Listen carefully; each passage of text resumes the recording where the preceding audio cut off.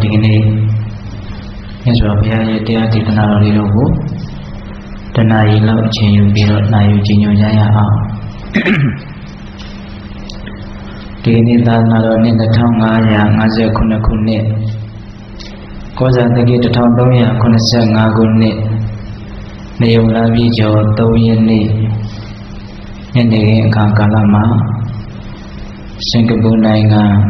Arena Country Club Mazin Jimbari Jingli the Myokunia Nidia Sakamwe Martini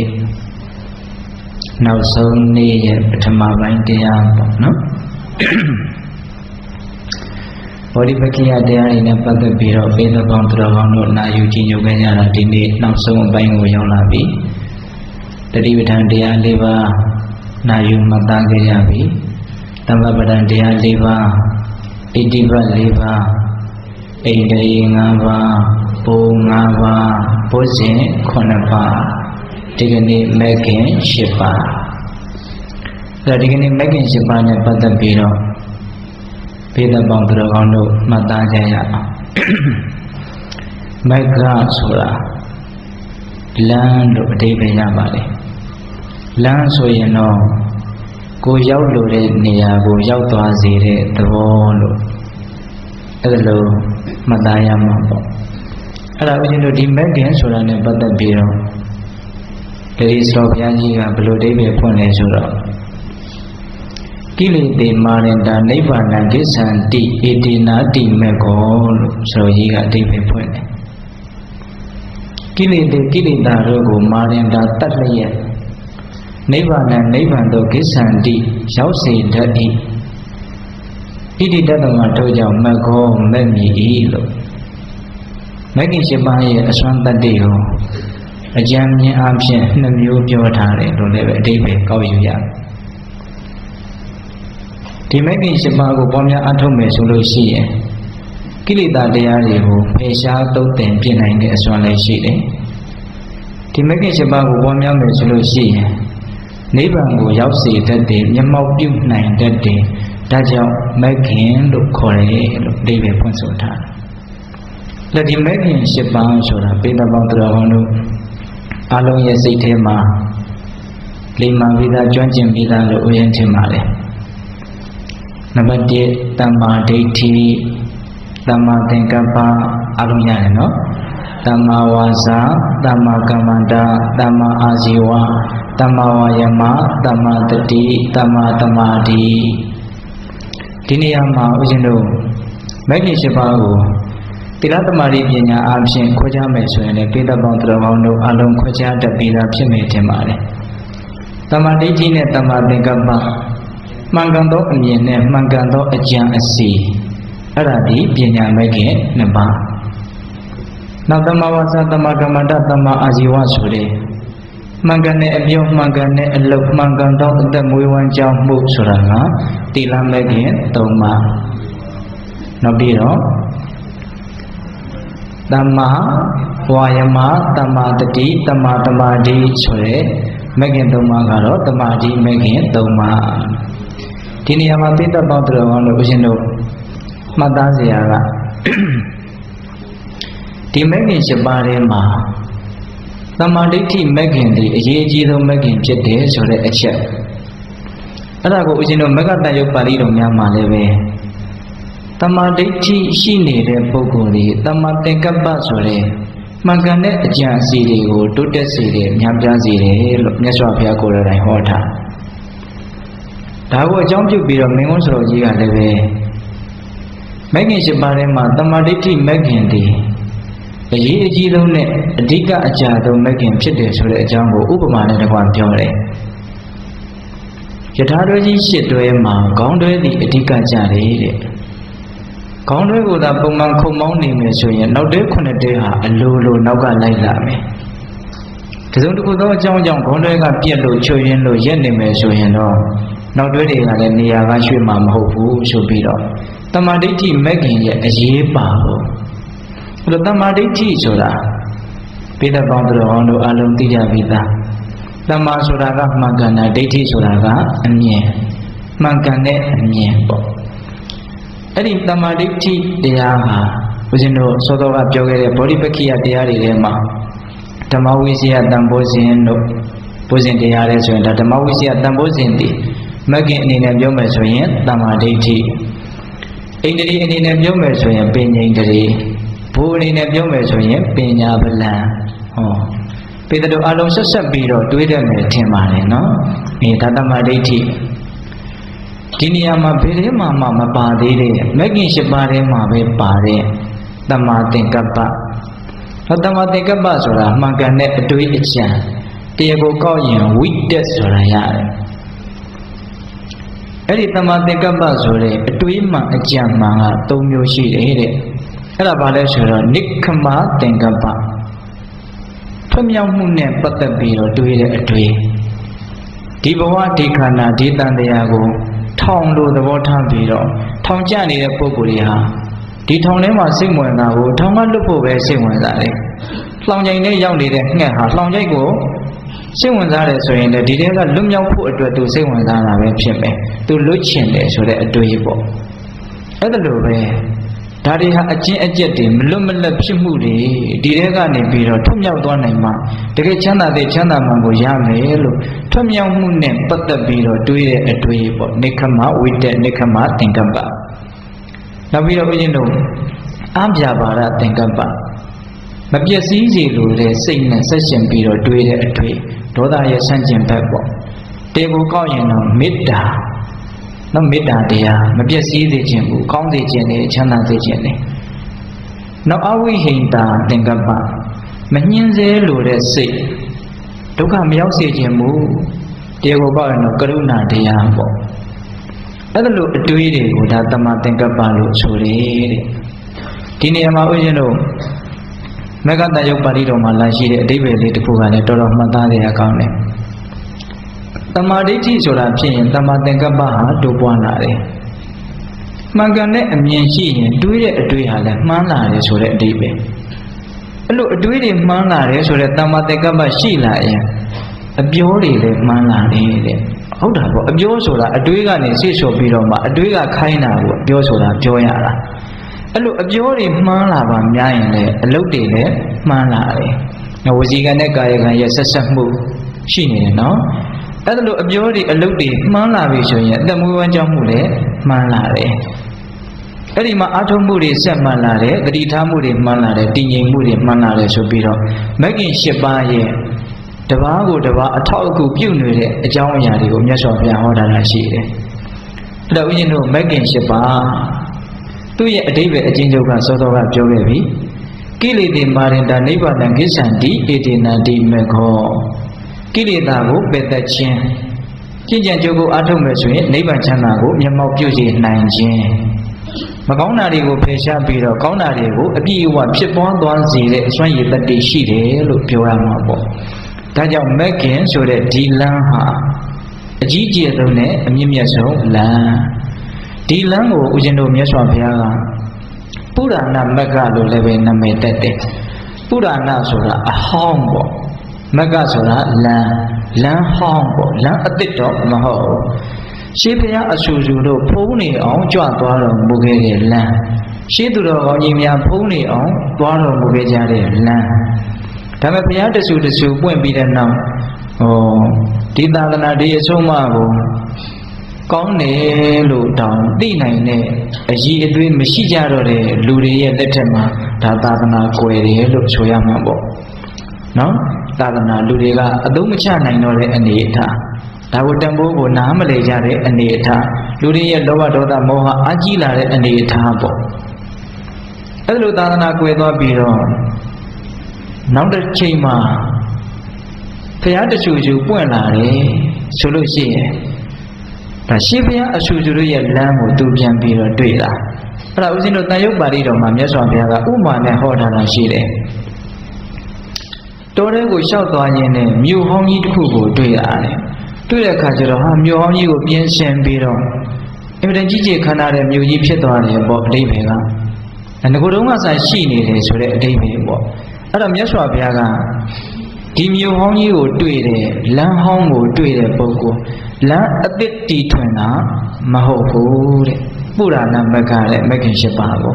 နော်ဒါလည်းဘုဒ္ဓမှတ်เสียပေါ့ဒါကြောင့်ဒီမက္ခဆိုတဲ့လမ်းနဲ့ပတ်သက်ပြီးတော့မဂ္ဂင်၈ပါးတည်းဟူသောလမ်းသည်လမ်းတကလမ်းထဲမှာအမျက်ဆုံးဆိုတဲ့စကားလေးရှိတယ်ဟိုဦးဇင်းတို့ဒီစကားလေးဖြစ်ပေါ်လာခြင်းရဲ့အကြောင်းကမြတ်စွာဘုရားဒေသစာရီကြွချီပြီးတော့တာဝတိမြို့ဇေတဝန်ကျောင်းတော်ကိုပြန်ပြီးတော့ဆက်ရောက်လာတဲ့တစ်ချိန်မှာခကြီးကပြန်လာတာစရဟန်းတော်တွေအားလုံးစုမိတော့ဘာတွေပြောကြတော့ဆိုတော့ဘယ်ရွာကနေဘယ်ရွာကိုသွားတဲ့လမ်းကတော့တော်တော်ကိုဆိုးတယ်ဘာရေးလာရေးတော်တော်ခက်ခဲတာပဲဘယ်မြို့နဲ့ဘယ်မြို့နဲ့ဖောက်ထားတဲ့လမ်းကတော့တော်တော်ကောင်းနေလမ်းကိုချောနေတာပဲလမ်းနဲ့ပတ်သက်ပြီးတော့ပြောကြတာပေါ့အဲ့ဒီချိန်မှာမြတ်စွာဘုရားကြွလာပြီးတော့ယဟန်တော်တွေကိုဘာတွေပြောနေကြတာတော့ဘုရားကြီးတို့လမ်းနဲ့ပတ်သက်တဲ့စကားတွေကိုပြောနေကြတယ်ပါဗျာအဲ့ဒီမှာမြတ်စွာဘုရားจิตသားတို့တဲ့သာသနာဝန်ထမ်းရှင်ယဟန်တွေဟာပဂတိလမ်းဆိုတာတဲ့နိဗ္ဗာန်ကိုရောက်စေတဲ့လမ်းကိုပို့ပြီးတော့စိတ်ဝင်စားတဲ့နယ်ဆိုတဲ့အဓိပ္ပာယ်နဲ့လမ်းကိုကြံစီမယ်ဆိုလို့ရှိရင်မဂ္ဂင်၈ပါးနဲ့ပတ်သက်ပြီးတော့တွေးကြစမ်းပါဆိုတဲ့အဓိပ္ပာယ်နဲ့မြတ်စွာဘုရားဂါထာပေါင်းများစွာအဲ့ဒီမှာဟောတယ်မေဃနာတင်ကြီးကောတိထောသစ္စာနံစတုရောပရဝိရာဂောတိထောဓမ္မနံဒွိပရာနိသသက္ခုမာဒါပထမဂါထာလေးအဓိပ္ပာယ်ကဘာပြောတုံးဆိုတော့မေဃနာတင်ကြီးကောတိထောတဲ့မေဃနာလန္တကလမ်းထဲတွင်အထင်ကြီးကောအင်္ဂါ၈ပါးနဲ့ပြည့်စုံတဲ့မဂ္ဂင်တီတာလည်းတိထောအမျက်ဆုံးမေးတဲ့လန္တကလမ်းထဲမှာမဂ္ဂင်၈ပါးလမ်းဟာအမျက်ဆုံးတယ်သစ္စာနံစတုရောပရာအမှန်တရားတကအမှန်တရားထဲမှာသစ္စာ၄ပါးဒီအမျက်ဆုံးပဲတဲ့သစ္စာ၄ပါးပြည့်တဲ့လို့သိတယ်နော်သစ္စာ၄ပါးသိတယ်နော်ဘဝမှန်သမျှခန္ဓာမှန်သမျှဆင်းရဲမြာတာလူကျင်နေရကျင်နေဖြစ်ကျင်နေဆိုတဲ့လောဘကြောင့်ဒုက္ခတွေဖြစ်တာလောဘချုပ်မှတာနဲ့ဒုက္ခတကယ်ချုပ်တာအဲ့ဒီအဆင့်ကိုမျက်မှောက်ပြုခြင်းနဲ့ဆိုရင်မဂ္ဂင်၈ပါးကိုကျင့်သုံးမှသာလျှင်မျက်မှောက်ပြုနိုင်မှာဆိုတဲ့အချက်အမှန်တရားပဲတစ်ခုတော့၄ခုအဲ့ဒီအမှန်တရား၄ပါးသည်သစ္စာတရားတွေထဲမှာတော့အမွန်မြတ်ဆုံးပဲဘယ်တော့မှမဖောက်မပြန်မှန်ကန်တဲ့သစ္စာကျင့်တဲ့သစ္စာတွေဆိုတာကမှားကျင်တဲ့ချိန်မှားသွားတာနော်ဆိုကြပါစို့သစ္စာကသမုဒိသစ္စာပရမတ္ထသစ္စာအရိယသစ္စာအစရှိသဖြင့်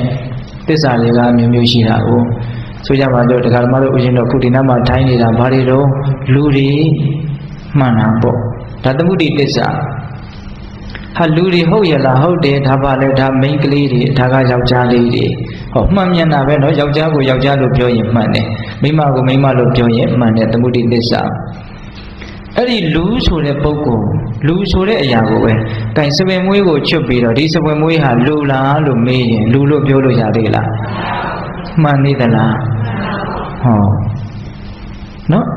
အချိန်အပိုင်းအခြားတစ်ခုအတွင်းသာမှန်တယ်တချို့အမှန်တွေကအခြေအနေတစ်ခုအတွင်းမှာပဲမှန်တယ်အမြဲထာဝရမှန်နေတာမဟုတ်ဘူးသစ္စာလေးပါးကတော့အမြဲတမ်းမှန်တာဖြစ်တဲ့အတွက်ကြောင့်အမှန်တရားအမှန်တရားတကအမှန်တရားထဲမှာသစ္စာလေးပါးတရားဟာအမြတ်ဆုံးတဲ့နောက်ပြီးတော့ဝိရာဂောတိထောဓမ္မနံတရားတကတရားထဲမှာဝိရာဂဆိုတဲ့နိဗ္ဗာန်ရာဂကင်းရန်နိဗ္ဗာန်ဒီအမွန်မြတ်ဆုံးပဲတဲ့ဘုရားတို့တရားကအကျဉ်းများဖြင့်သင်္ခတတရားအသင်္ခတတရားလို့နှစ်မျိုးရှိတာကိုသင်္ခတတရားဆိုတာကကံစေဥဒုအာဟာရအကြောင်းတရားတွေပြုပြင်မှယက်တည်နိုင်တဲ့သဘောဖြစ်ပေါ်လာတဲ့သဘောအသင်္ခတတရားဆိုတာကဘာမှပြုပြင်စရာမလိုတဲ့သဘောတနည်းအားဖြင့်သင်္ခတဆိုတာကဒုက္ခပါပဲအသင်္ခတဆိုတာနိဗ္ဗာန်ကိုပြောတာအဲ့ဒီတရားတကတရားထဲမှာအဲ့ဒီအသင်္ခတတဲ့နိဗ္ဗာန်တရားဒီကနေ့အမျက်ဆုံးလို့ဟောတာဒွိပရာနိသသက္ခုမှာရှင်တစ်ချောင်းရှိရတဲ့တတ္တဝါတွေထဲမှာတော့မျက်စိ၅လုံးနဲ့ပြည့်စုံတော်မူတဲ့မြတ်စွာဘုရားဟာအမျက်ဆုံးတဲ့မြတ်စွာဘုရားကမျက်စိ၅ပါးနဲ့ပြည့်စုံတော်မူတယ်လို့ဆိုတယ်မျက်စိ၅ပါးတဲ့ဘုဒ္ဓဆက်ပြီးတော့နာယူကြည့်အောင်ပေါ့နော်နံပါတ်1မျက်စိကပတာရစက္ခုတဲ့မဂရိမျက်လုံးပေါ့တချို့သောကျမ်းဂန်တွေကတော့ပတာရစက္ခုရဲ့နေရာမှာဓမ္မစက္ခုလို့လည်းသုံးတယ်နံပါတ်1မျက်လုံးဓမ္မစက္ခုဆိုတာကသောတပတ္တိမဲ့တဂရဂါမိမဲ့အနာဂါမိမဲ့ဆိုပြီးတော့အောက်မဲ့ဉာဏ်တွေကိုဒါဓမ္မစက္ခုလို့သုံးတယ်နော်ပြီးတော့ဉာဏစက္ခုတဲ့ဉာဏစက္ခုဆိုတာကအရဟတမေဉာဏ်ကိုပြောတာ ကိလေသာအလုံးကိုပယ်တတ်နိုင်တဲ့အစွမ်းရှိတဲ့အရဟတမေဉာဏ်နော်ပြီးတော့ဦးဇင်းတို့ဒိဗ္ဗစက္ခုတဲ့ဒိဗ္ဗစက္ခုဆိုတာကတော့နတ်မျက်စိလို့မြင်နိုင်တဲ့ဉာဏ်ပေါ့နော်ပြီးတော့ဦးဇင်းတို့ဗုဒ္ဓစက္ခုတဲ့ဗုဒ္ဓစက္ခုဆိုတာကတော့မြတ်စွာဘုရားမှတ်တာနဲ့ရတဲ့ဉာဏ်အဲ့ဒါကဘာလို့ဆိုတော့အတ္တယနုတ္တယဉာဏ်နဲ့ဣန္ဒြိယပရောပရိယတိဉာဏ်ကိုဗုဒ္ဓစက္ခုလို့ဆိုတယ်အတ္တယနုတ္တယဉာဏ်ဆိုတာကတတ္တဝါတွေရဲ့အကြိုက်ကိုမြတ်စွာဘုရားသိတာဒီတတ္တဝါကဒါကိုကြိုက်တယ်အစဉ်အဆက်ကစဒီစရိုက်နဲ့ဒီအကြိုက်နဲ့လာခဲ့တာတရားချင်းတူပြီမလို့တခါတလေမှာဟောဖို့ဟောနေချင်းမတူဘူးဒါအကြိုက်ကိုလိုက်ပြီးတော့ဟောရတာပေါ့လေဒီလိုပြောမှသူစိတ်ထဲမှာဘဝင်ခွေပြီးတော့နားလေသဘောပေါက်သွားလိမ့်မယ်သူ့ရဲ့တန်တရားတစ်လျှောက်ကအကြိုက်စရိတ်တွေကဘလို့လာခဲ့တာဆိုတာကိုခွဲချမ်းဝေဖန်ပြီးတော့သိတာကမြတ်စွာဘုရားတပါးပဲရတာအဲ့ဒီဉာဏ်ကိုအတ္တယနုတ္တယဉာဏ်လို့ခေါ်တယ်နောက်ဣန္ဒြိယပရောပရိယတိဉာဏ်နဲ့ဣန္ဒြိယပရောပရိယတိဉာဏ်ဆိုတာကတတ္တဝါတို့ရဲ့ပါရမီအနုအယံခုတနေ့ကပြောခဲ့တဲ့ဣန္ဒြေ၅ပါးအနုအယံကိုသိတာနောက်အနုအယံကိုသိတာခုတနေ့ကဓမ္မကြီးတယောက်ကသူသမီးလေးကဘုရားစာတွေတော့အများကြီးရတယ်တဲ့ဒါပေမဲ့ဘုရားတရားမလို့ဘူးအချိန်မြန်စောင့်ရမလားမသိဘူးဟုတ်တယ်လို့တချို့ဟာတွေကအချိန်လိုတယ်လို့ခုမှသိတဲ့တည်သေးကိုခုပဲရှင်းပါတော့ခုပဲမှဲ့ပါတော့ဆိုတာလုံးလို့မရတယ်လို့ပဲလို့အဲ့ဒါနဲ့ဆက်ပြီးတော့အဲ့ဒီတုန်းကဦးဇင်းဣန္ဒြိယပရောပရိတိဉာဏ်ဆိုတာလေးနဲ့ပတ်သက်ပြီးတော့ပြောလိုက်မိသေးတယ်နော်မြတ်စွာဘုရားကဒီတတ္တဝါရဲ့အနုအယံသိတာအဲ့လိုသိတဲ့အတွက်ကြောင့်တချို့သောတတ္တဝါတွေကိုဒီအချိန်မှာဣန္ဒြေကသိနှုတ်သေးတဲ့အတွက်ကြောင့်ဟောလည်းပဲအကြောင်းမထူးဘူးအရာမထင်ဘူးဆိုတာကိုသိရင်မဟုတ်ဘူးအဲ့ဒါလိုသိမြင်တဲ့ဉာဏ်ကိုဣန္ဒြိယပရောပရိယတိဉာဏ်လို့ခေါ်တယ်တဲ့အဲ့ဒီမှာအာတယနုတ္တယဉာဏ်နဲ့ဣန္ဒြိယပရောပရိယတိဉာဏ်ကိုဗုဒ္ဓစက္ခုလို့ဆိုတာတဲ့နောက်ဆုံးဉာဏ်ကတော့နောက်ဆုံးမျက်စိကတော့သဗ္ဗညုတဉာဏ်လို့ဆိုရမယ်တမန္တစက္ခုနော်မျက်စိ၅ပါးဆိုတာဒါပဲသဗ္ဗညုတဉာဏ်ကိုတမန္တစက္ခုလို့ဆိုတာအဲ့ဒါဦးဇင်းတို့ဓမ္မစက္ခုဉာဏစက္ခုဒိဗ္ဗစက္ခုဗုဒ္ဓစက္ခုတမန္တစက္ခုဓမ္မစက္ခုဆိုတဲ့နေရာမှာတချို့ကပတာရစက္ခုကိုလည်းသုံးထားတာရှိတယ်ဆိုတာလည်းဘုဒ္ဓတမှတ်ပေါ့အဲ့ဒီတော့ခြေနှချောင်းရှိတဲ့တတ္တဝါတွေထဲမှာမျက်စိတော်၅ပါးနဲ့ပြည့်စုံတော်မူတဲ့မြတ်စွာဘုရားဒီအမျက်ဆုံးဆိုပြီးတော့မြတ်စွာဘုရားဟောတယ်အဲ့တော့ဒီနေရာမှာမက္ကနာထေရီကောတိထောဒါလေးကိုဦးဇင်းတို့ဦးစားပေးပြီးတော့ပြောကြတာလန္တကလန်ထဲမှာမဂ္ဂင်၈ပါးဒီအမျက်ဆုံးလို့ပြောထားဘာကြောင့်မဂ္ဂင်၈ပါးကိုအမျက်ဆုံးသောလမ်းလို့ပြောရတယ်လဲအဲ့ဒါနဲ့ပတ်သက်ပြီးတော့ဦးဇင်းတို့မက္ကတန်ယုတ်ဆိုပြီးတန်ယုတ်ပါဠိတော်မှာမဂ္ဂင်၈ပါးနဲ့ပတ်သက်ပြီးတော့အစွမ်းတတ္တိတွေကိုဥပမာဥပမေယတွေနဲ့အမျိုးမျိုးဟောထားတဲ့သုတ္တန်ဒေသနာတွေရှိတယ်အဲ့ဒီတည်းကဦးဇင်းတို့ပေတပေါင်းသူတော်ကောင်းတို့မှတ်သားရလွယ်မယ်ဉာဏ်ထဲမှာလည်းပဲ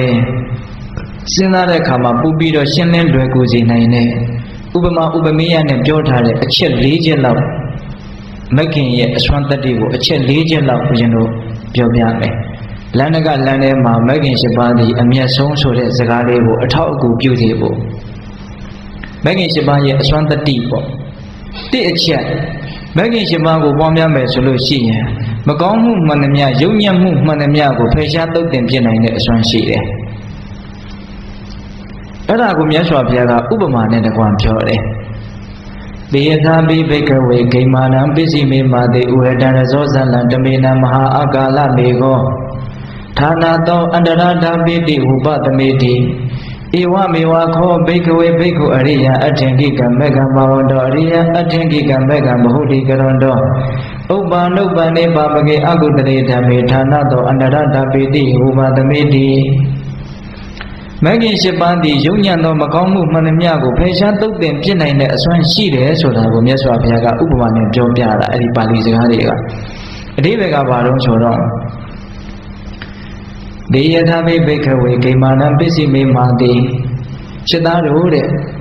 ဥပမာအားဖြင့်ຫນွေကာလရဲ့နောက်ဆုံးလမှာ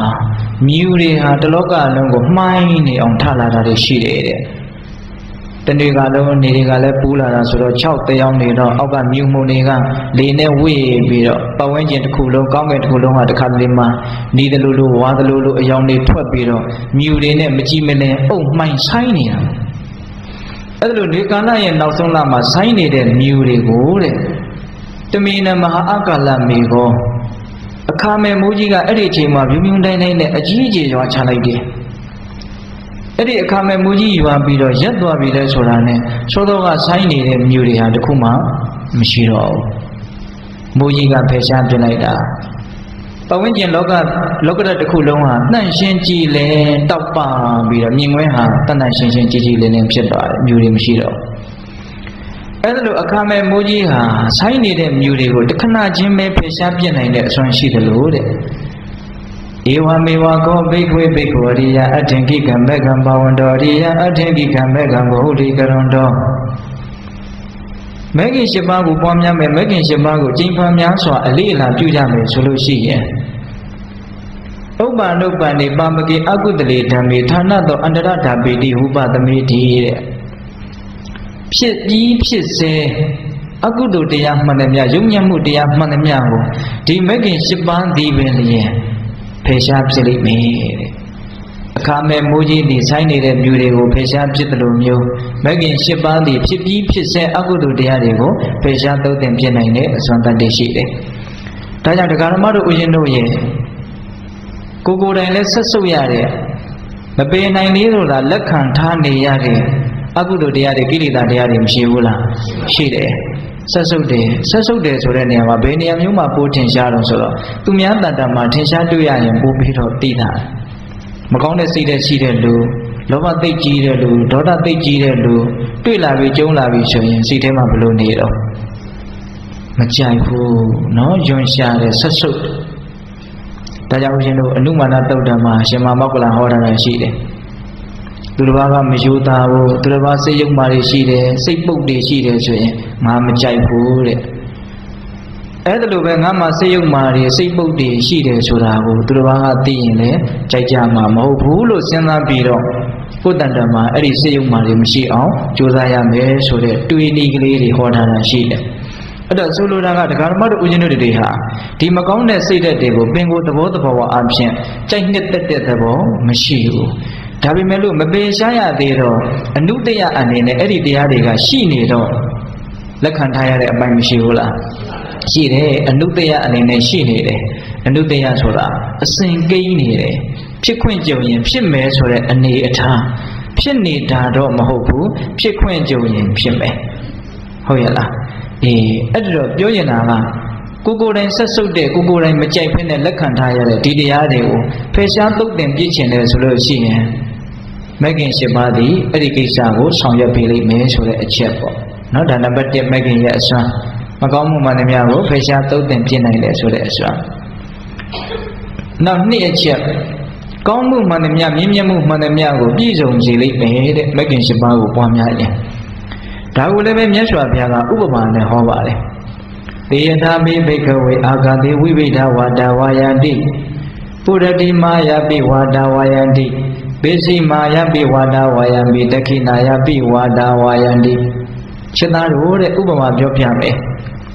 အထက်မိုးကောင်းခင်မှာအရှိရက်ကလာတဲ့လေတွေလည်းတိုက်ခတ်နေတယ်တဲ့တခါတရံမှာအနောက်ရက်ကလာတဲ့လေတွေလည်းတိုက်ခတ်နေတယ်တောင်ရက်မြောက်ရက်နုညံ့တဲ့လေကြမ်းထမ်းတဲ့လေပြေလေညံ့လေချမ်းအဲ့ဒါလိုအရက်မျိုးစုံပုံစံမျိုးစုံလေနုလေချမ်းမှန်သမျှအထက်မိုးကောင်းခင်မှာတိုက်ခတ်နေတာရှိတယ်တဲ့အဲ့ဒီဥပမာတိုင်းပဲတဲ့ဧဝမေဝခောဘိက္ခွေဘိက္ခဝရိယအထင်ကိကံမက္ကံဘာဝန္တောအရိယအထင်ကိကံမက္ကံဘဟုလိကရွန်တောမဂ္ဂင်7ပါးကိုပွားများမယ်ဆိုလို့ရှိရင်ဘာဖြစ်လာတော့ဆိုတော့အမျိုးမျိုးသောသူတော်ကောင်းတရားတွေဟာအဲ့ဒီပုဂ္ဂိုလ်တန်တမှာဖြစ်ထွန်းလာတယ်တဲ့အထက်မိုးကောင်းငင်မှာလေမျိုးစုံတိုက်ခတ်တယ်လို့မဂ္ဂင်7ပါးပွားများတဲ့ပုဂ္ဂိုလ်ရဲ့တန်တကိုလည်းပဲမြင့်မြတ်တဲ့ကောင်းမြတ်တဲ့သူတော်ကောင်းအကြီးအသွေးတွေဟာအလိုလိုဖြစ်လာတယ်ဘယ်သူတော်ကောင်းတရားတွေဖြစ်လာတာတော့ဆိုတော့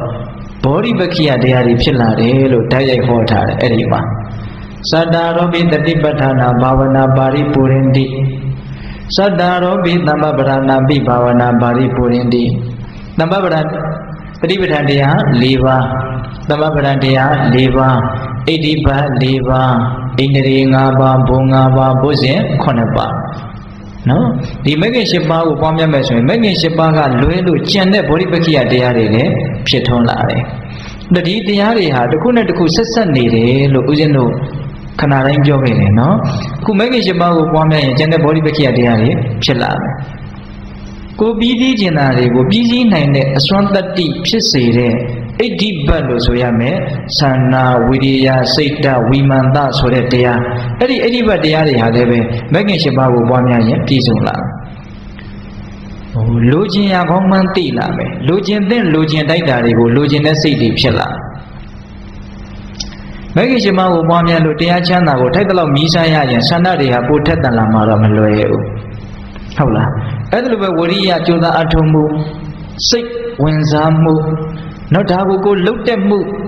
လှုပ်တာများလာလိုက်လေလှုပ်တဲ့လုပ်ငန်းပိုင်းမှာပို့ပြီးတော့ကျွမ်းကျင်လာတဲ့ပညာပိုင်းမှာရောတိုးတက်မှုရှိမလားပဲဟုတ်လားရှိလာတယ်ဒါဥစဉ်ကပိဋကပေါင်းတော်ကောင်းတို့စဉ်းစားဖို့အစလေးတွေပြောတာပါမဂ္ဂင်၈ပါးကိုပွားများရင်ကျန်တဲ့ဗောဓိပက္ခိယတရားတွေတစ်ခုချင်းစဉ်းစားကြည့်အကုန်လုံးဟာဖြစ်လာလိမ့်မယ်အထက်မိုးကောင်းငင်မှာဒီမျိုးစုံတိုက်ခတ်နေတယ်လို့မဂ္ဂင်၈ပါးကိုပွားများမယ်ဆိုလို့ရှိရင်သူတော်ကောင်းတရားမျိုးစုံမိမိတဏ္ဍာမှာဖြစ်ထွန်းလာလိမ့်မယ်ဒါကြောင့်နှစ်အချက်ကောင်းမြတ်မှုမှန်သမျှမြင့်မြတ်မှုမှန်သမျှမဂ္ဂင်၈ပါးကြောင့်ရနိုင်တယ်ဆိုတဲ့အချက်နှစ်ချက်ရှိပြီနော်ယုံညံ့မှုဆိုးဝါးမှုမှန်သမျှကိုဖယ်ရှားသုတ်သင်ပြနိုင်တဲ့အစွမ်းကောင်းမြတ်မှုစင်ကြယ်မှုမြင့်မြတ်မှုမှန်သမျှကိုဖြစ်ထွန်းစေနိုင်တဲ့အစွမ်းမဂ္ဂင်၈ပါးမှာရှိနောက်သုံးအချက်ကတရားဓမ္မတို့ဦးဇင်းတို့လောကီလူသားတွေအနေနဲ့အလွန်တရာမျက်နှိုးစရာကောင်းတဲ့အရေးအသွေးတစ်မျိုးပေါ့အဲ့ဒါကဘာလဲဆိုတော့စိတ်ကိုတည်ငြိမ်စေတဲ့အစွမ်းတတ္တိမဂ္ဂင်၈ပါးကိုပွားများရင်စိတ်ဟာအလွန်တည်ငြိမ်မယ်တဲ့အဲ့ဒါကိုလည်းမြတ်စွာဘုရားကဥပမာနဲ့ဟောတာပဲသူကဥပမာနဲ့ပြောလို့ရှိရင်အလွန်နားလည်လွယ်တဲ့သဘောလည်းရှိတယ်အလွန်လည်းမှတ်မိလွယ်တဲ့သဘောလည်းရှိတယ်ဥပမာလေးတွေဆိုတာကမျက်စိထဲမှာလည်းမြင်ရောက်လာတဲ့သဘောရှိတာကိုနော်အဲ့ဒါကြတော့မြတ်စွာဘုရားကဥပမာနဲ့ဘယ်လိုပေးတော့ဆိုတော့တေယထာမိဘိကဝေကုံဘောအနာရတောသုတ်ပုတ္တိယောဟောတိတာရတောဒုပုတ္တိယောယဟန်တော်တို့တဲ့ငါဥပမာပြောပြမယ်ကုံဘောအနာရတောသုတ်ပုတ္တိယောတာရတောဒုပုတ္တိယောတဲ့အနာရတောတရားကရုပ်ခွေမရှိသောကုံဘောအိုးသည်သုတ်ပုတ္တိယောလိမ့်လွယ်တယ်မငြိမ်ဘူးတဲ့မြေအိုးတစ်လုံးသူ့ရဲ့တရားကရုပ်ခွေမရှိဘူးဆိုလို့ရှိရင်ဒီမြေအိုးဟာလှုပ်နေပဲနော်မြေအိုးတွေသုံးညတာတော့တဖြည်းဖြည်းနဲ့နေသွားတာပေါ့နော်မြေအိုးသုံးပြီဆိုလို့ရှိရင်ကရုပ်ခွေပေါ်မှာမထားဘူးလားထားတယ်ဦးဇင်းတို့တောရက်တွေသားမှာအခုချိန်ထိဟင်းကိုမြေအိုးနဲ့ဒါချက်ကြတော့ရှိပါသေးတယ်ထမင်းတော်မြေအိုးနဲ့ချက်တဲ့ကြွားတွေရှိသေးတယ်အဲ့ဒါသူ့ကိုကရုပ်ခွေကလေးနဲ့သူကတွဲပြီးတော့ထားရတာဒါမှမဟုတ်ရင်လည်းပဲသုံးခုရှက်ထားတဲ့ဟာမျိုးလေးပေါ်မှာသူ့ကိုတင်ထားမှငြိမ်တာကရုပ်ခွေပါပဲအဲ့တော့အနာရတောသုတ်ပုတ္တိယောတရားကရုပ်ခွေမရှိတဲ့အိုးဟာအလွန်လိမ့်လွယ်တယ်မငြိမ်ဘူးတဲ့တာရတောဒုပုတ္တိယောအကယ်၍မြန်ကရုပ်ခွေရှိမယ်ဆိုရင်တော့ဒုပုတ္တိယောလိမ့်ဖို့သိခက်ခဲလိမ့်မယ်တဲ့ဒီအိုးဟာငြိမ်မယ်ပေါ့အဲ့ဒီဥပမာတိုင်းပဲတဲ့ဧဝမေဝခောဘိက္ခဝေစိတ်တတစိတ်တအနာရတသုတ်ပုတ္တိယဟောတိတာရတဒုပုတ္တိယဟောတိအဲ့ဒီဥပမာတိုင်းပဲတဲ့စိတ်ကလည်းပဲသူ့ရဲ့တရားမရှိဘူးဆိုလို့ရှိရင်ဒီစိတ်ဟာအလွန်လှုပ်ရှားလိမ့်မယ်အလွန်မငြိမ်မသက်ဖြစ်လိမ့်မယ်စိတ်မှာတရားကလေးရှိလို့ရှိရင်အဲ့ဒီစိတ်ဟာအလွန်ငြိမ်သက်လိမ့်မယ်ဥမာကရုပ်ခွေလို့စိတ်မှာလည်းပဲတရားဆိုတာလိုတယ်ဆိုတဲ့အဓိပ္ပာယ်အဲ့တော့ဥရဲ့ကရုပ်ခွေရှိဖို့လိုအပ်တယ်လို့စိတ်မှာလည်းပဲကရုပ်ခွေရှိဖို့လိုအပ်တယ်ဆိုတဲ့အဓိပ္ပာယ်စိတ်ဒီဟူသောဥမှာကရုပ်ခွေရှိဖို့ကရုပ်ခွေဒီဟူသောတရားရှိဖို့လိုအပ်တယ်အဲ့ဒီစိတ်ရဲ့တရားကရုပ်ခွေကဘာတော့ဆိုတော့တဲ့မဂ္ဂင်၈ပါးပါတဲ့ကောဇဘိကဝေစိတ်တတအာရတောစိတ်ရဲ့တရားကရုပ်ခွေဆိုတာဘာကိုပြောတာတော့ဆိုတော့အယမေဝအရိယောအထင်ကြီးကောမေကောတဲ့အဲ့ဒါမဂ္ဂင်၈ပါးကိုပြောတာတဲ့ဆိုလိုတာကမဂ္ဂင်၈ပါးကိုပွားများမယ်ဆိုရင်လှုပ်ရှားနေတဲ့စိတ်တွေဟာတည်ငြိမ်သွားလိမ့်မယ်ပြောက်ပြက်ခတ်နေတဲ့စိတ်တွေဟာငြိမ်သွားလိမ့်မယ်နော်တရားဓမ္မတို့ဦးဇင်းတို့တပည့်ကများသောအားဖြင့် လူဆန္ဒတွေနဲ့ပြောပြခတ်နေတာရှိတယ်ဖြစ်မှဖြစ်ပါမလားဆိုတဲ့စိုးရိမ်မှုတွေကြောက်ကြမှုတွေနဲ့ပြောပြခတ်နေတာတွေမရှိဘူးလားတခါတလေကြတော့လည်းပဲကိုယ့်ဟာနဲ့ကိုယ်လောပြီးတော့စိတ်တွေကမငြိမ်မဲနဲ့ပန်းနေတာဆင်းရဲနေတာတွေမရှိဘူးလားရှိတယ်အဲ့လိုစိတ်ရဲ့မငြိမ်သက်မှုကြောင့်ဖြစ်ပေါ်လာတဲ့ဆင်းရဲခြင်းသဘောတရားတွေကိုစိတ်ကိုငြိမ်သက်အောင်ကြိုးစားခြင်းအပြင်ချမ်းသာအောင်လုပ်ဖို့မလိုဘူးလားလိုတယ်အဲ့ဒီစိတ်ကိုငြိမ်သက်ခြင်းနဲ့ဆိုလို့ရှိရင်ဘာလုပ်ရမလို့မဂ်ကင်၈ပါးကိုပွားများရမယ်မဂ်ကင်၈ပါးသည်စိတ်ဒီဟူသောအိုးရဲ့အကောင်းဆုံးတရားကြွခွေပါလို့မြတ်စွာဘုရားဟောတာဒါကြောင့်ကိုယ်စိတ်ကလေးကိုကောင်းကောင်းအထိုင်ချထားတတ်ဖို့မလိုဘူးလားလိုတယ်နော်ကိုယ်စိတ်ကိုယ်နဲ့ကိုယ်တွေးမိတရားတွေးလုံမိလုံရလုံပြောမိပြောရပြောပြီးတော့ဒီလိုနဲ့အချိန်ကုန်ရင်စိတ်ကဘယ်လိုမှငြိမ်ဖို့တည်ဖို့ဆိုတာမလွယ်ဘူးဟုတ်ရလားအဲ့တော့တရားဓမ္မတို့ဦးဇင်းတို့ဘာမျိုးမဆိုကောင်းမြတ်တဲ့အရာတွေကကြိုးစားယူရတဲ့သဘောရှိတယ်တိဆောက်ယူရတဲ့သဘောရှိတယ်ရှာရဖွေရတဲ့သဘောရှိတယ်ပစ္စည်းဥစ္စာတွေလည်းရှာရတာပါပဲအဲ့လိုပဲသူတော်ကောင်းတရားဆိုတာလည်းရှာရတာပဲကြိုးစားရတာပဲလုပ်ရတာပဲအာမိတပရိယေတနာဓမ္မပရိယေတနာလို့ပရိယေတနာရှာဖွေခြင်းဆိုတာလည်းနှစ်မျိုးရှိတာကိုနော်အာမိတပရိယေတနာဆိုတာကကာမဂုဏ်အစာကိုရှာတာပေါ့ဒါပုထုဇဉ်တွေမှာမကင်းနိုင်ပါဘူးဟုတ်လားအဲ့ဒါလိုကာမဂုဏ်အစာဟာလည်းပဲရှာမရတယ်လို့ဓမ္မပရိယေတနာတရားဆိုတာလည်းရှာမရတာပဲရှာရတာပဲဒီဘက်ကိုစိတ်ဝင်စားရတယ်နော်ရှာတဲ့အခါမှာရှာရကျိုးနဲ့တာကတော့တရားကိုရှာရတာတော့အလွန်ရှာရကျိုးနဲ့တယ်ရှာရကျိုးနဲ့တယ်မနဲ့ဘူးဆိုတာကကိုရှာလိုက်လို့ရရှိလာတဲ့အကျိုးရလဒ်ကြောင့်ကိုဘယ်လောက်ချမ်းသာသွားတယ်လဲဆိုတာပေါ်မှာအဓိကမူတည်ပြီးတော့ဆုံးဖြတ်ကြရမှာဟုတ်တယ်မဟုတ်လားအမိတကိုရှာလို့ရလာတယ်ရလာတော့ဘယ်လောက်ကောင်းသွားတယ်လဲဓမ္မကိုရှာလိုက်တယ်ရလာတယ်ရလာတော့ဘယ်လောက်ကောင်းသွားတယ်လဲအဲ့ဒီဘယ်လောက်ကောင်းသွားတယ်လဲဆိုတာဒီရှာရကျိုးနဲ့မနဲ့ဆိုတာကိုသူကမလုပ်လိမ့်မယ်တော့အဖြေထုတ်ပေးပါမယ်ဟုတ်ရလားဒါကြောင့်ပိဿပေါင်းတော်ကောင်းတို့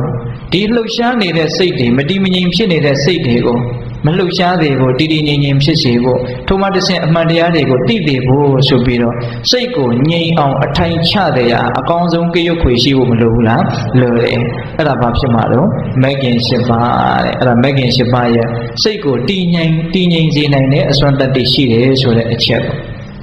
ဘယ်နှချက်ရှိသွားတော့အရင်ပြောတာ၃ချက်ရှိသွားပြီနော်မကောင်းမှုအကုသိုလ်ယုံကြည်မှုမှန်သမျှကိုဖယ်ရှားသုတ်သင်ဖြစ်နိုင်တဲ့အစွမ်းကောင်းမှုမှန်သမျှမြင့်မြတ်မှုမှန်သမျှကိုဖြစ်ထွန်းစေနိုင်တဲ့အစွမ်းလှုပ်ရှားနေတဲ့စိတ်ကိုငြိမ်သွားစေတဲ့အစွမ်းမဂ်ကင်၈ပါးမှာရှိတယ်နောက်ဦးဇင်းတို့၄ခုမြောက်ပြောချင်တာကတော့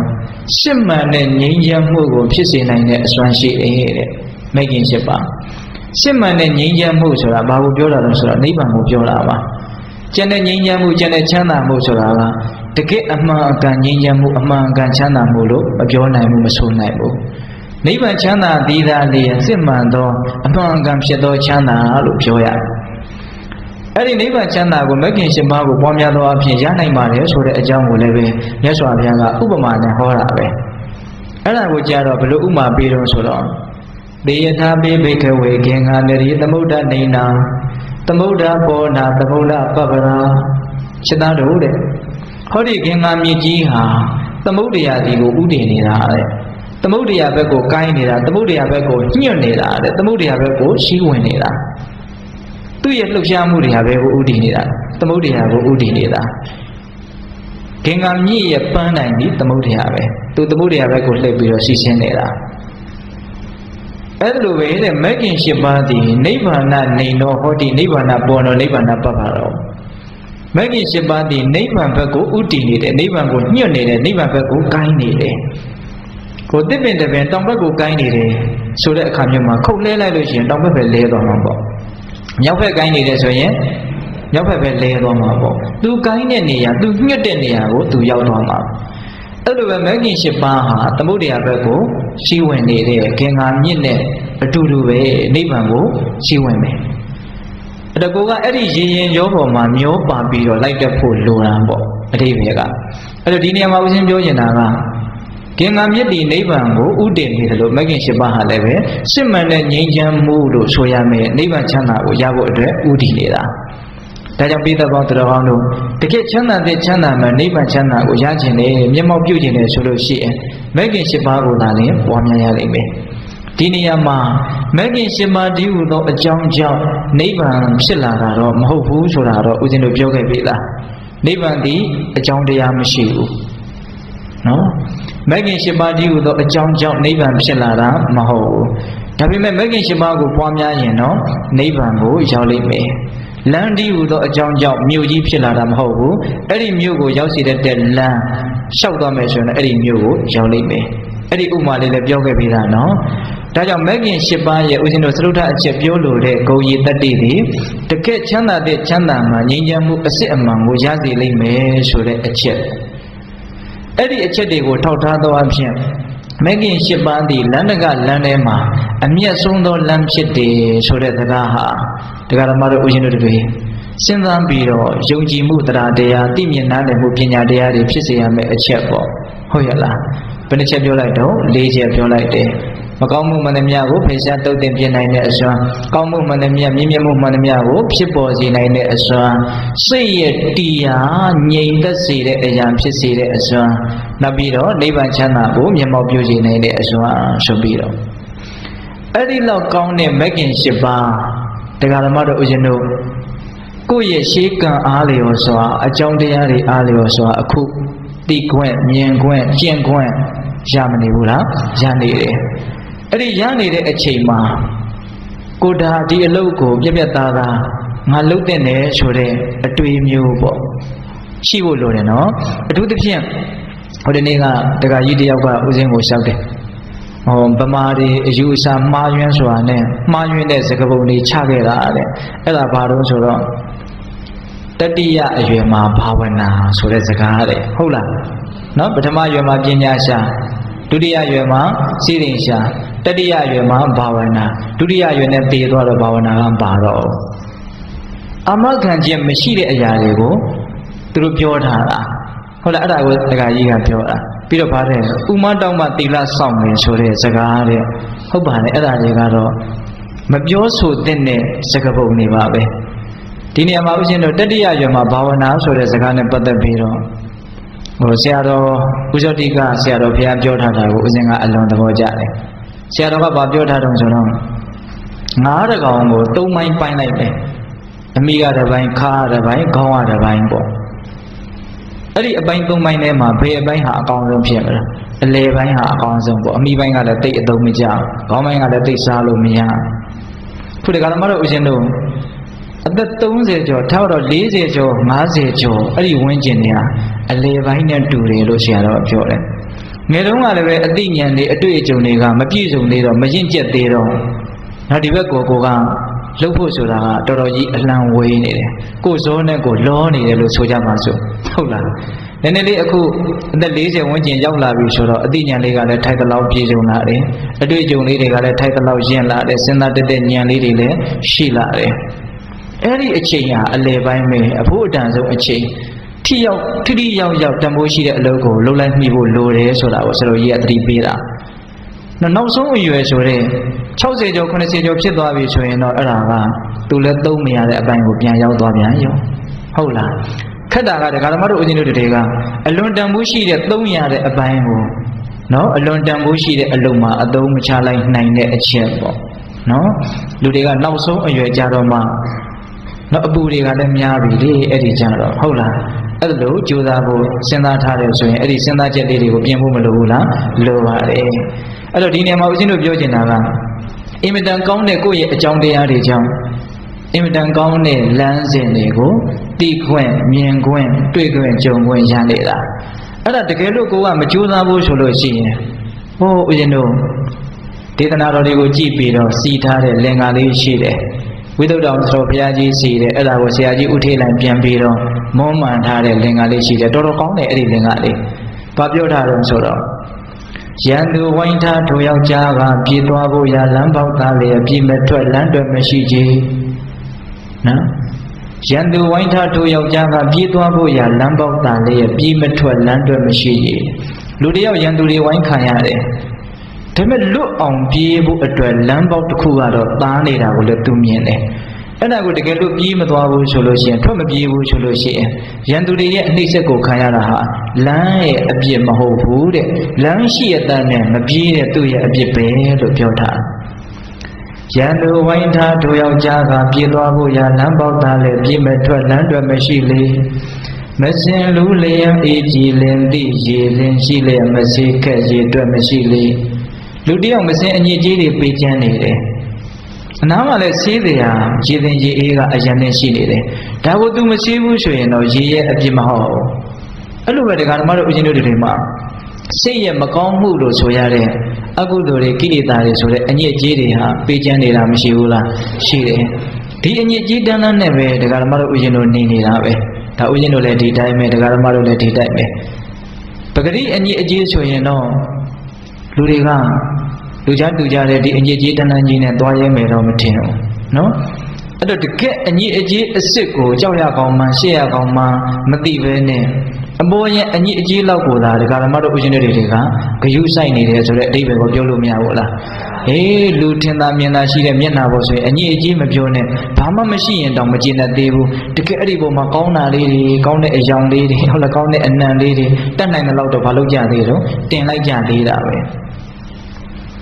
အဲ့တော့ဆိုလိုတာကဒီအညစ်အကြေးကအညစ်အကြေးထဲမှာစိတ်ရဲ့အညစ်အကြေးမကောင်းမှုအညစ်အကြေးဟာတကယ်တမ်းကအညစ်အကြေးအစ်စ်ဖြစ်တယ်ဆိုတာလေဉာဏ်ပိုင်းဆိုင်ရာအရာတော့ဒကာတော်မတို့ရောဦးဇင်းတို့ရောလက်ခံထားပြီးသားဟုတ်တယ်မဟုတ်လားမစင်အညစ်အကြေးနဲ့လောဘဒေါသအညစ်အကြေးဘယ်အညစ်အကြေးကပို့ပြီးတော့ယွန်တရားကောင်းတယ်လို့မေးရင်လောဘဒေါသအညစ်အကြေးကယွန်တရားကောင်းတယ်လို့တော့ပြောလဲပြောတယ်တကယ်လည်းသဘောပေါက်ပါတယ်ဉာဏ်ကလည်းပဲတကယ်သိပါတယ်အဲ့ဒီအချက်ကို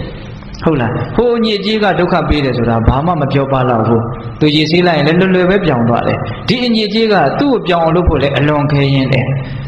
ဒီအညစ်အကြေးကြောင့်ဖြစ်လာတဲ့ဆူကျိုးတွေကကဘာနဲ့အမွှမ်းလိုပဲပြောကြပါစို့ကြီးကြီးကျယ်ကျယ်ပြောရမယ်ဆိုရင်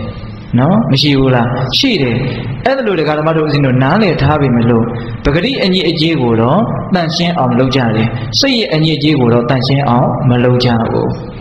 တန်ရှင်းအောင်လုပ်เสียဓမ္မတိဟုသောရေးခြင်းမဂ္ဂင်တိဟုသောရေးခြင်းရှိနေပါလေကနဲ့ဒါကိုအပေအကျံခံပြီးတော့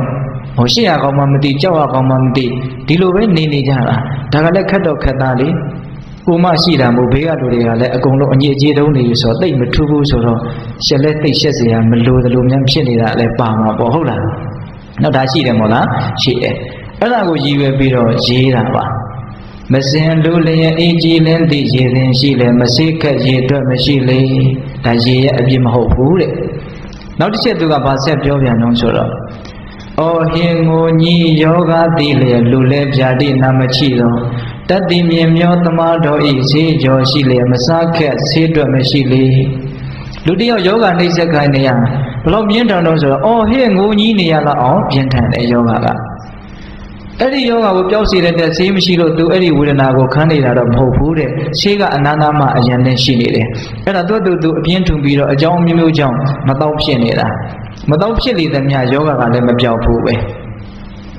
အဲ့လိုမတော့ဖြစ်လို့ယောဂမပျောက်တဲ့ကိစ္စမှာဆေးရဲ့အပြစ်မရှိဘူးမတော့တဲ့ကိုယ်အပြစ်ပဲတဲ့ဆိုလိုတာကတရားရည်ဟူသောဆေးရှိတယ်သို့တော့ကိလေသာတွေဟူသောအနာယောဂနဲ့ညှိယူပြီးတော့နေကြတာပဲအဲ့ဒီအနာယောဂကိုပြတ်အောင်လုပ်ပါတော့လားဆိုတော့လည်းမလုပ်ဘူးအဲ့ဒါဆေးရဲ့အပြစ်မဟုတ်ဘူးကိုယ့်ရဲ့အပြစ်ဆိုတာကိုပြောတာဩဟင်ငိုညီယောဂသိလေလူလဲပြာတိနာမချိတော့တတ်တိမြင်မျောသမားတော်ဤဈေးကြော်ရှိလေမစားခက်ဆေးတွက်မရှိလေသူဥမာကို၃မျိုးပြောတာနော်လမ်းနဲ့ဥပမာပေးတယ်ရေနဲ့ဥပမာပေးတယ်ဆေးနဲ့ဥပမာပေးတယ်ဘာကိုဥမာပေးတာအဲ့ဒါကမဂ္ဂင်၈ပါးသူတော်ကောင်းတရားဝိပဿနာတရားကိုလမ်းလို့ပြောတယ်ရေလို့ပြောတယ်ဆေးလို့ပြောတယ်ယန္တုတွေရဲ့လက်ကလွတ်အောင်ယုံထွက်နိုင်တဲ့တခုတည်းသောလမ်းပေါ့နော်မစင်တည်းဟူသောအညစ်အကြေးနဲ့တူတဲ့ကိလေသာအညစ်အကြေးတွေတန့်ရှင်းစေနိုင်တဲ့တခုတည်းသောရေပေါ့နော်ကိလေသာတည်းဟူသောယောဂဗျာတို့မှာကင်ဝေးပြောင်းငိမ့်စေတဲ့တခုတည်းသောဆေးပေါ့နော်အဲ့ဒါလိုပဲတဲ့အဘယ်ကွင်းတို့မချွတ်ဖို့မြေစွတ်စွတ်တဏကိလေသာကိုမြေပန်းပဲဖြတ်အပြည့်တတ်ရန်ဝိပဿနာတရားရှိပါညာလီမပွားနိုင်အောင်ဖြာပါမြတရားအတွက်မရှိလေနော်ဘုဒ္ဓတမှာအပေလေးပုံကိုပြစ်ချနိုင်တဲ့နော်အကြီးကျယ်ဆုံးဆင်းရဲတွေကိုဖြစ်စေနိုင်တဲ့ကိလေသာတရားတွေနော်အပေခွင်တို့မချွတ်ဖို့မြေစွတ်စွတ်တဏကိလေသာကိုလည်းပြောထားတာလေစကလုံးလေးတွေကအလွန်အားပါတယ်သိလားအပေခွင်တို့မချွတ်ဖို့မြေစွတ်စွတ်တဏကိလေသာကိုအကုသိုလ်တရားတွေကတော့တကယ့်ကိုပဲလက်လက်ဆက်ဆက်နော် အရှိန်နဲ့အဟုန်နဲ့ရှိနေတယ်ဆိုတဲ့အဓိပ္ပာယ်ကိုအပေကွင်သို့မချွတ်ဖို့မိဆွဆွတနာကိလေသာကိုမြစ်ပါပေဖြတ်အပြီးသက်ရန်ဝိပဿနာတရားရှိပါညာလေးမပွားနိုင်အားဗျာပါများတရားတွေမရှိလေနော်မပွားနိုင်အားဗျာပါများတဲ့ကိုယ့်ဟာနဲ့ကိုယ်ဗျာများနေကြကိုယ်အကြောင်းနဲ့ကိုယ်ပေါ့လေနော်ဒါပေမဲ့ကိုယ်အကြောင်းနဲ့ကိုယ်တော့အရေးကြီးတယ်လို့ထင်နေကြတာကြီးပါပဲနော်အတ္တထားပါတော့ပိဿပေါင်းတော်ကောင်းတို့ဘယ်လိုအကြောင်းကြောင့်ပဲဖြစ်ဖြစ်မပွားများလိုက်နိုင်မှုဆိုရင်မပွားများလိုက်နိုင်တာကတော့အတူတူပဲမို့လားနော်တချို့တော်တော်ကိုအခြေအနေကပေးတယ်စီးပွားရေးလည်းရှားတရားမလိုဘူးဘာမှလည်းလုပ်ရှာမလိုဘူးဒါပေမဲ့အဲ့ဒီအလုပ်ကိုသူတော်ကောင်းအလုပ်ကိုလုပ်သလားဆိုတော့တိတ်ထိထိရရမလုပ်တချို့ကြတော့လည်းပဲတကယ်ကိုရှာရပွေရမဲ့အရွယ်မို့လို့အတင်းရှာနေရတယ်မဖြစ်ဘူးဆိုပြီးတော့လုပ်နေရလို့ဒီသူတော်ကောင်းတရားကိုမလုပ်နိုင်တဲ့လူကမရှိဘူးလားဘယ်လိုအကြောင်းကြောင့်ပဲမလုပ်လိုက်ရတာကတော့အတူတူပဲဟုတ်တယ်မို့လားဒါကြောင့်ပိဿပေါင်းသူတော်ကောင်းတို့ဒီအချက်ကလေးတွေကိုစဉ်းစားပြီးတော့အင်မတန်ကောင်းမွန်တဲ့အခြေအနေကောင်းနဲ့တွေ့နေတဲ့အခါမှာတို့ဒီမဂ္ဂင်၈ပါးတရားမြတ်ယတနာကိုပွားများအထုတ်ပြီးတော့မဂ္ဂင်၈ပါးကိုပွားများခြင်းကြောင့်ရရှိမဲ့အကျိုးကျေးဇူးတွေကိုခံစားရတဲ့သူတော်ကောင်းတွေဖြစ်အောင်ကြိုးစားသင့်တယ်ဆိုတဲ့အတွေ့အမျိုးမတွေ့သင့်ဘူးလားတွေ့သင့်တယ်အဲ့ဒါဦးဇင်းတို့မဂ္ဂင်၈ပါးနဲ့ပတ်သက်ပြီးတော့ဒါပြောလိုက်တာနော်မဂ္ဂင်၈ပါးကိုပြန်ပြီးတော့အနှစ်ချုပ်မယ်နော်ကိလေသာမာရဏနိဗ္ဗာန်ကိစ္ဆန္တိဧတေနာတိမဂ္ဂောကိလေသာကိုပယ်ရှားပြီးတော့နိဗ္ဗာန်ကိုပို့တတ်လို့မဂ္ဂင်လို့ခေါ်တယ်ဟုတ်လားအဲ့ဒီမဂ္ဂင်၈ပါးဘာတွေလဲပြေးတယ်လို့သိပြီးတာနော်အဲ့ဒီမဂ္ဂင်၈ပါးတည်းဟူသောလမ်းသည်လမ်းတကလမ်းထဲမှာအမောမြတ်ဆုံးအမြင့်မြတ်ဆုံးလမ်းမှာဘာကြောင့်အမြင့်မြတ်ဆုံးလမ်းဖြစ်ရတယ်လဲဆိုတဲ့အချက်နဲ့ပတ်သက်ပြီးတော့ဦးဇင်းတို့ဘယ်နှချက်လောက်ပြောလိုက်တော့၄ချက်လောက်ပြောလိုက်တယ်အကုသိုလ်တရားယုံညံ့မှုတရားမှန်သမျှကိုဖယ်ရှားသုတ်သင်ပြနိုင်တဲ့အစွမ်းရှိတယ်မြင့်မြတ်မှုစင်ကြယ်မှုမှန်သမျှကိုဖြစ်ထွန်းစေတဲ့အစွမ်းတတ္တိရှိတယ်စိတ်ရဲ့တရားကရွတ်ခွေတပွဲဖြစ်တယ်အင်မတန်စစ်မှန်တဲ့နိဗ္ဗာန်ချမ်းသာကိုမျက်မှောက်ပြုစေဖို့အတွက်တစ်ခုတည်းသောလမ်းဖြစ်တယ်နော်ဒါမဂ္ဂင်၈ပါးရဲ့အစွမ်းအချင်းချင်းပြောပြတာအဲ့ဒီအစွမ်းတတ္တိတွေနဲ့ပြည့်စုံတဲ့မဂ္ဂင်၈ပါးကိုကျင့်သုံးခွင့်တရားဓမ္မတို့ဦးဇင်းတို့တွေရနေတယ်အဲ့ဒီအခြေအနေကိုကောင်းကောင်းနားလည်ပြီးတော့ဘဝရဲ့အကောင်းမြတ်ဆုံးအချိန်မှာနော်အကောင်းမြတ်ဆုံးအလုပ်ကိုလုပ်လိုက်ရရင်အကောင်းမြတ်ဆုံးဘဝကိုရတယ်ဆိုတာကအဓိပ္ပာယ်တော်တော်ရှိသွားတာပေါ့နော်ဒါကြောင့်ပိဿပေါင်းသူတော်ကောင်းတို့မဂ္ဂင်၈ပါးကိုပွားများအားထုတ်ပြီးတော့ဘောဓိပက္ခိယတရားတွေအားလုံးပြည့်စုံသွားအောင်ကြိုးစားဖို့မလိုဘူးလားလိုပါတယ်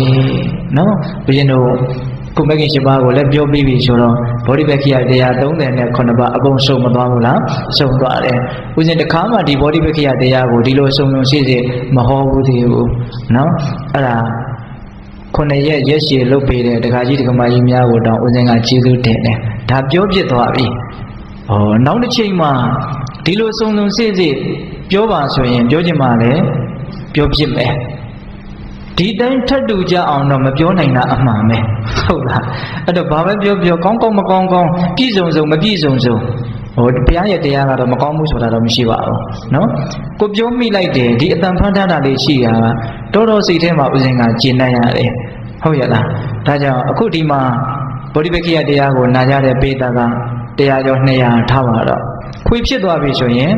3သိန်းလည်းဟုတ်တယ်2သိန်းလည်းဟုတ်တယ်သူရောက်တရားကိုဒီခွေကအသိဉာဏ်တမ်းဖြန့်နေပါအဲ့ဒီကိစ္စမှာဒကာဓမ္မတို့ကလည်းဝိုင်းဝန်းပြီးတော့ပါရမီကုသိုလ်ဖြည့်ကြတယ်အကြောင်းအထောက်ပံ့ပေးကြတယ်ဆိုပြီးတော့ဝမ်းသာကြပေါ့ဟုတ်လားဝမ်းသာကြပေါ့နော်အဲ့တော့ဗောဓိပက္ခိယတရားနဲ့ပတ်သက်ပြီးတော့ဦးဇင်းတို့ဒါတစ်ချိန်ကို45မိနစ်လောက်အချိန်ယူပြီးတော့ပြောလိုက်တာခုနှစ်ခုပေါင်းလိုက်လို့ရှိရင်ဒီဟောပြောချက်ဟာမနည်းဘူးလို့ပြောရလိမ့်မယ်နော်အဲ့တော့အ ਨੇ ဆုံးတော့ဒကာဓမ္မတို့လေဒီစတော်ဘုရားကြီးရေးတဲ့ဗောဓိပက္ခိယဒီပဏီကျမ်းစာအုပ်ရဲ့အဓိကတော့ချက် point တွေကိုဖတ်ဖူးလိုက်တယ်လို့တော့ဖြစ်သွားတာသိကြပါတယ်ဒါဦးဇင်းကအဲ့ဒီစာအုပ်ကိုအဓိကကြည့်ပြီးတော့ပြောတာနောက်ပြီးတော့ဦးဇင်းတို့တန်ရုပ်ပါဠိတော်မှာမဟာဝကတန်ရုပ်ပါဠိတော်ဆိုတာရှိတယ်အဲ့ဒီမဟာဝကတန်ရုပ်ပါဠိတော်ကဒီဗောဓိပက္ခိယတရားတွေနဲ့ပတ်သက်ပြီးတော့ဟောထားတာတော်တော်များတယ်အဲ့ဒီတဲကဟာတွေလည်းပဲဦးဇင်းတို့လူတွေနဲ့တင့်တော်မဲ့ထင်တာလေးတွေတိတိတိတိုက်တာလေးတွေတော်တော်များများထည့်ပြီးတော့ပြောထားတယ်အဲ့တော့ဘာပဲပြောဣတိကသုံးပုံရဲ့အနှစ်ချုပ်လို့ဆိုရမယ်မြတ်စွာဘုရားထားခဲ့တဲ့ တရားအမွေတွေထဲမှာအမျက်ဆုံးတရားအမွေလို့ဆိုရမယ်ဗောဓိပက္ခိယတရားဒေသနာကိုတရားဓမ္မတော်ဦးဇင်းတို့တွေမှတ်သားမိကြပြီနောက်တစ်ချိန်မှပြန်ပြီးတော့လေ့လာခြင်းနဲ့ဆိုရင်လည်းခွေတွေကိုဒါနားထောင်လိုက်ရင်မဖြစ်ဘူးလားဖြစ်တယ်အဲ့တော့အပြည့်အစုံကြီးတော့ဦးဇင်းတို့လည်းပဲပြောနိုင်တဲ့အစွမ်းမရှိဘူးပေါ့ဒါကိုသိတဲ့လောက်ကလေးကိုပြောပြတာပါဟုတ်ရဲ့လားဒါကြောင့်ဘေးသက်ပေါင်းသူတော်ကောင်းတို့ရဲ့စိတ်ထဲမှာသူတော်ကောင်းတရားနဲ့ပတ်သက်ပြီးတော့ထိုက်တဲ့အထောက်အကူပြုမယ်လို့ယုံကြည်လို့ဒီတန်ဖိုးရှိတဲ့ဗောဓိပက္ခိယတရားတွေကိုဦးဇင်းတို့ပြောဖို့စိတ်ကူးပေါက်သွားတာဟုတ်ရဲ့လားဒါကြောင့်ဦးဇင်းတို့ဒီကနေ့ဗောဓိပက္ခိယရဲ့နောက်ဆုံးနေ့ဟုတ်ရဲ့လားတတိပဋ္ဌာန်တရား၄ပါးတမ္ပပဋ္ဌာန်တရား၄ပါးဣဋ္ဌိပတ်တရား၄ပါးအိန္ဒြေ၅ပါးဘူ၅ပါးဘုဇဉ်9ပါးမဲခင်10ပါးဒီနေ့တရား5မိနစ်10မိနစ်လောက်ပိုးရှင်မယ်သိခံပြီးတော့ဆက်ပြီးတော့နားထောင်မယ်နော်ပြန်ပြီးတော့အနှစ်ချုပ်မလို့ဟုတ်လားတတိပဋ္ဌာန်တရား၄ပါးဆိုတာကတတိပဋ္ဌာနဟုတ်လားတတိပဋ္ဌာနဘုဒ္ဓံတဟတိဝဟတိတိပဋ္ဌာနံအဲ့ဒါတွေပိဋကပေါင်းတော်တော်အားလုံးပြောခဲ့ပြီးသားနော်တတိပဋ္ဌာန်တရား၄ပါးဆိုတာဘာတွေတော့ကာယ ानु ပဒနာတတိပဋ္ဌာန်ဝေဒနာ ानु ပဒနာတတိပဋ္ဌာန်စိတ် ानु ပဒနာတတိပဋ္ဌာန်ဓမ္မ ानु ပဒနာတတိပဋ္ဌာန်ကာယပိုင်းကိုအမှန်တိုင်းသိမြင်နားလည်အောင်တတိဝိရိယဉာဏ်ပညာဥရှိပြီးတော့ကြိုးစားတာကာယ ानु ပဒနာတတိပဋ္ဌာန်အဲ့လိုပဲခံစားချက်တွေကိုသိမယ်စိတ်တွေကိုသိမယ်ဓမ္မသဘောတရားတွေကိုသိမယ်ဒါတတိပဋ္ဌာန်တရား၄ပါးနောက်တမ္ပပဋ္ဌာန်တရား၄ပါးဆိုတာကမဖြစ်သေးတဲ့အဖြစ်ပြီးသားအကုသိုလ်တွေကိုဖယ်ရှားဖို့ကြိုးစားတဲ့ဝရိယမဖြစ်သေးတဲ့အကုသိုလ်တရားတွေကိုမဖြစ်အောင်ကြိုးစားတဲ့ဝရိယမဖြစ်သေးတဲ့ကုသိုလ်တရားတွေကိုဖြစ်အောင်ကြိုးစားတဲ့ဝရိယဖြစ်ပြီးကုသိုလ်တရားတွေကိုခိုင်မြဲသွားအောင်ကြိုးစားတဲ့ဝရိယဆိုပြီးတော့တမ္ပပဋ္ဌာန်တရားဘယ်နှပါလဲ၄ပါးနောက်ဣဋ္ဌိပတ်၄ပါးဣဋ္ဌိပတ်ဆိုတာဘာလဲပြီးစီးခြင်းရဲ့အခြေခံဟုတ်လားအိစ္ဆနာဣဋ္ဌိဣဋ္ဌိဆိုတာပြီးစီးခြင်းနော်ဣဋ္ဌိယပါတော့ဣဋ္ဌိပါတော့ပြီးစီးခြင်းရဲ့အခြေခံနော်ဒီတရားတွေရှိမှကောင်းမြတ်တဲ့ပြီးစီးခြင်းတွေပြည့်စုံခြင်းတွေဆိုတာဖြစ်လာပါတကိုးကြီးခြင်းရဲ့အကြောင်းလို့တာမန်လူတွေနားလည်ထားတဲ့သဘောပါပဲဟုတ်လားအဲ့တော့ပြီးစီးခြင်းဆိုတာကတော့သစ္စာ၄ပါးကိုသိခြင်းကိုဒါအထွတ်အထိပ်တက်ပြီးတော့ပြောရတယ်အဲ့တော့ပြီးစီးခြင်းရဲ့အခြေခံဣဋ္ဌိပတ်တရားက၄ပါးအဲ့ဒီ၄ပါးကဘာတွေတော့သန္တာဝိရိယစိတ်ဓာဝိမာန်တာဆန္ဒဆိုတာဒါကိုရခြင်းနဲ့ဒါကိုရခြင်းလေနော်လောဘမဟုတ်ဘူးနော်မြင့်မြတ်တဲ့တရားကိုရခြင်းလားဆန္ဒဟုတ်လားပြီးတော့ဘာလို့ဝိရိယတကယ်ရအောင်လုပ်မယ်နောက်ပြီးတော့ဘာလို့စိတ်ဓာသွားလဲဒီစိတ်စားလဲဒီစိတ်ဒါကိုပဲစိတ်ဝင်စားတယ်ဒါကလို့ကျန်တာကိုဖွဲနဲ့စကွဲပဲမှတ်တယ်ကျန်တာကိုစိတ်ဝင်စားဖို့ဆိုတဲ့အဓိပ္ပာယ်ဟုတ်လားပြီးတော့ဘာလို့ဝိမာန်တာဆိုတာကပညာရအောင်ဘယ်လိုလုပ်ရမလဲဆိုတဲ့အပိုင်းတွေကိုအဓိကဦးစားပေးပြီးတော့သိတာပညာဒါဣဋ္ဌိပတ်၄ပါးပြီးတော့ဘာလို့ဣန္ဒြေ၅ပါးဣန္ဒြေဆိုတာဘာလို့အစိုးရခြင်းဣန္ဒြေဆိုတာအစိုးရခြင်းကိုယ့်ရဲ့စိတ်ကိုကောင်းမြတ်တဲ့ဘက်မှာဒကာဓမ္မတို့ဦးဇင်းတို့တွေကသိပြီးတော့အစိုးမရအောင်စိတ်ကဒီလိုနေဆိုမနေဘူးဟိုလိုနေတယ်ဒါလေးကိုလုပ်ပါဟဲ့ဆိုရင်မလုပ်ဘူးဟိုလိုလုပ်တယ်ကိုယ်ကိုကလန်ကဆန်အမြဲတမ်းဆန့်ကျင်ဘက်ကံတကောစားတိုက်ပြီးတော့နေတဲ့အပိုင်းတွေမရှိဘူးလားရှိတယ်အဲ့ဒါဘာလို့တော့ကောင်းမြတ်တဲ့ဘက်မှာကိုယ့်ရဲ့စိတ်ကိုဒကာဓမ္မတို့အရှင်တို့တွေကအစိုးမရဘူးဘာလို့အစိုးမရတာလဲဆိုတော့ဒီခန္ဓာပူရခန္ဓာတိုင်းပြည်မှာအစိုးရအဖွဲ့ညံ့နေတယ်ဟုတ်လားအဲ့တော့အစိုးရကဘာတော့ဣန္ဒြေ၅ပါးတတ္တိန္ဒြေဆိုတဲ့တရားတရားယုံကြည်မှုနော်ပြီးတော့ဘာတော့ဝိရိယိန္ဒြေဆိုတဲ့ဝိရိယတရားအထုတ်မဲ့ဆိုတဲ့အမှုပြီးတော့တတိန္ဒြေဆိုတဲ့တတိသမာဓိန္ဒြေဆိုတဲ့သမာဓိပညာန္ဒြေဆိုတဲ့ပညာတရားတရားကဆန့်ကျင်ဘက်ကိုသူအစိုးရမယ်နော်ဟုတ်လားဘေးသက်ပေါင်းတော်ဒါတွေကိုဦးဇင်းတို့အကျယ်မပြောတော့ဘူးဒါအချင်းချုပ်ပဲပြောရမယ်ဣန္ဒြေ၅ပါးဣန္ဒြေ၅ပါးပြီးတော့ဘာလို့ဘူ၅ပါးဘူ၅ပါးကြတော့ဘူဆိုတာဗလခွန်အားပေါ့ဆန့်ကျင်ဘက်အုပ်စုကိုဖြည့်စည်းလွှမ်းမိုးနိုင်တဲ့အစွမ်းတတ္တိရှိလို့ဖို့ဆန့်ကျင်ဘက်အုပ်စုတွေကကိုယ့်ကိုထိပန်းလာတဲ့အခါမှာမတုံမလုံကြံ့ကြံ့ခိုင်ကြည်ရက်တည်နိုင်လို့ဖို့ဘိုးရဲ့အိဗေကိုဦးဇင်းတို့2မျိုးပြောခဲ့တယ်နော်ဟုတ်တယ်မဟုတ်လားအဲ့ဒီဘုံ၅ပါးကလည်းဣန္ဒြေ၅ပါးနဲ့အတူတူပဲမဟုတ်လားတတ္တတရားဆန့်ကျင်ဘက်တတ္တတရားရဲ့ဆန့်ကျင်ဘက်ကဘာလို့ပြောခဲ့လို့မှတ်မိလား ဘယ်မှတ်မိပါမလို့အဲ့ဒါလောက်မှတ်မိရင်တော့အတော်ကိုဒါကဉာဏ်ကကောင်းပြီဟုတ်လားတရားတရားရဲ့ဆန့်ကျင်ဘက်ကတဏှာဟုတ်လားတဏှာနော်ဝိရိယရဲ့ဆန့်ကျင်ဘက်ဆိုတော့မှတ်မိလောက်တယ်ကိုသစ္စာပြင်းရည်ခြင်းဟုတ်တယ်နော်တတိကတတိရဲ့ဆန့်ကျင်ဘက်ကမုဋ္ဌသစ္စာတတိလွတ်ခြင်းတမာတိရဲ့ဆန့်ကျင်ဘက်ကဝိခေပပြန့်လွင့်ခြင်းနော်ပညာရဲ့ဆန့်ကျင်ဘက်ကတန်မောဟမောဟနဲ့တကွဖြစ်ခြင်းပေါ့အဲ့ဒီဆန့်ကျင်ဘက်တည်းရဲ့ပေါ်မှာလွှမ်းမိုးဖြစ်စည်းနိုင်တယ်တိုက်စစ်သဘောမျိုးလို့တောင်ကျုပ်ပြောခဲ့တယ်နော်ပြီးတော့ဆန့်ကျင်ဘက်တွေနဲ့တွေ့ရင်မတုံမလို့မြဲမြံခိုင်ခန့်အောင်ရက်တည်နိုင်တဲ့အစွမ်းရှိတယ်ခံစစ်သဘောမျိုးနဲ့တူတယ်လို့ကျုပ်ပြောခဲ့တယ်နော်အဲ့ဒါဘာလို့ဘိုး၅ပါးခွန်အားရှိမှခွန်အားနဲ့လုပ်လို့ရတဲ့အလုပ်တွေကိုလုပ်လို့ရတာအဲ့ဒါကိုကအားမရှိဘူးခွန်အားနည်းနေပြီနော်မအောင်ကြံတော့ပိဋိပိညောင်ဖြစ်နေတယ်ဆိုရင်ဆန့်ကျင်ဘက်တွေနဲ့တွေ့ရင်ကိုအမြဲတမ်းခံရမှာပဲဟုတ်လားအဲ့တော့ဒကာဓမ္မတို့ဦးဇင်းတို့ဒီခန္ဓာကအမြဲတမ်းစစ်ပွဲတစ်ပွဲဖြစ်နေတာနော်အကုသိုလ်နဲ့ကုသိုလ်နဲ့ကဘာလို့နေတော့အမြဲတမ်းတိုက်နေတာအဲ့ဒါဘယ်သူကနိုင်တယ်လဲဆိုတာကိုမှအားရှိမရှိပေါ်မှာမူတည်မှာပေါ့ဟုတ်ရလားအဲ့လိုကြည်ကြည်ပြန့်ပြန့်ချက်ထွင်ပြီးတော့စဉ်းစားနားလည်တတ်ဖို့မလိုဘူးလားလိုတယ်ဒါကြောင့်ခွန်အားတောင်းဖို့အတွက်ဗလဆိုတဲ့အာ၅ပါးရှိဖို့လိုတယ်ဘိုး၅ပါးပြီးတော့ပါတော့ဘုဇင်9ပါးဘုဇင်ဆိုတာဘောဓိအင်္ဂဘောဓိရဲ့အတောင်အလက်ဘောဓိဆိုတာမဉ္ဇဉ်နော်ဘောဓိအင်္ဂောဘုဇင်ကောဟုတ်တယ်နော်ဘုဇင်9ပါးကဘာတွေတော့တတိတံဘောဇင်ဓမ္မဝိစီယတံဘောဇင်ဝိရိယတံဘောဇင်ပီတိတံဘောဇင်ပတ္တိတံဘောဇင်သမာဓိတံဘောဇင်ဥပေက္ခတံဘောဇင်ဘုဇင်9ပါးနော်သတုသစ္စာဓမ္မေသုတ္ထုဘုဇတိတိတံဘောဓိသစ္စာ၄ပါးကိုသိတာကိုဘောဓိလို့ခေါ်တယ်ဟုတ်လားအဲ့ဒီဘောဓိရခြင်းရဲ့အင်္ဂါအစိတ်အပိုင်းဘောဓိရဲ့အတောင်အလက်ကိုဘုဇင်ကလို့ခေါ်တယ်အင်္ဂါဘယ်နှပါတော့9ပါးအဲ့ဒါမနေ့ကမှလက်လက်ဆက်ဆက်ပြောထားနော်ဒီကနေ့တော့ဘာလို့မဂ္ဂင်10ပါးမဂ္ဂဆိုတာလမ်းနော်ဘယ်ကိုရောက်စေတဲ့လမ်းတော့နိဗ္ဗာန်ကိုရောက်စေတဲ့လမ်း